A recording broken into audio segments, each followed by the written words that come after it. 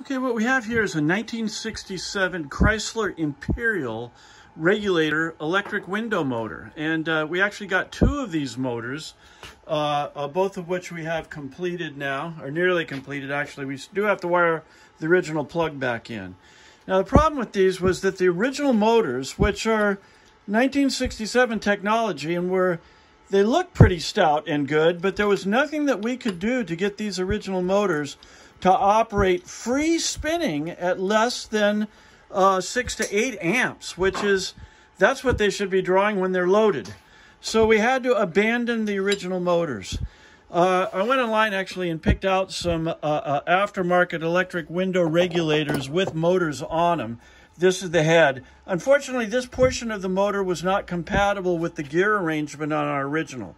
So what we did was we took the bodies of those motors, actually cut off the drive shaft on the armatures, loaded it into the motor, and that's what we have operating here right now.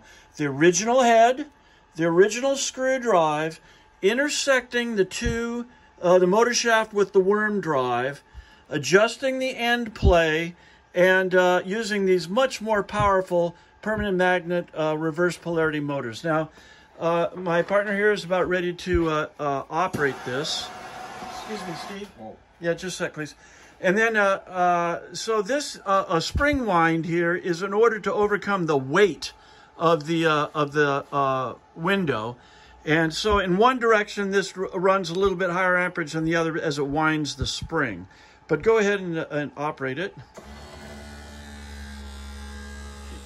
Very good. And then go back again.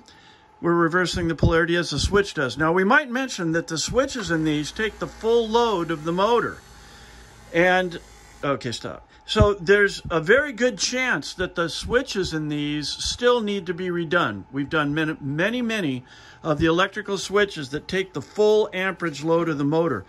Very simple for us to put a relay in this system so that it sends a signal to the switch that's only 1/10 of an amp. I would recommend that. In the meantime, go ahead and run it again, and I'll show the amperage draw on this unit. Oops.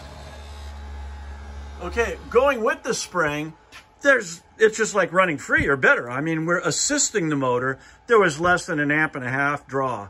Now against the spring,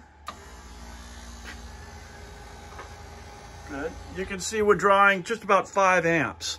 And that's not unusual, very characteristic, but of course we will have the advantage of the weight of the window pulling it down. So very powerful motors, everything aligned. Now, besides rebuilding these motors, there were several problems with the regulator that you may be concerned about. One was that the main stud coming through the back of the regulator to hold the spring had wobbled out. We went ahead and brazed it back into place and lubricated it so that it doesn't wobble and the plate remains absolutely parallel to its draw throughout. As well, the plate is lubricated on both front and back as it is aligned through the mouth of the motor. So everything looks good. We'll go ahead and put the original equipment wires back on. Now, the only problem with this we don't know which way is up and which way is down. So we'll leave one of these wires open for you to connect, or we'll put some terminals on it to allow you to determine which is the correct direction for up or down. So everything looks good. That's our story. We're sticking to it.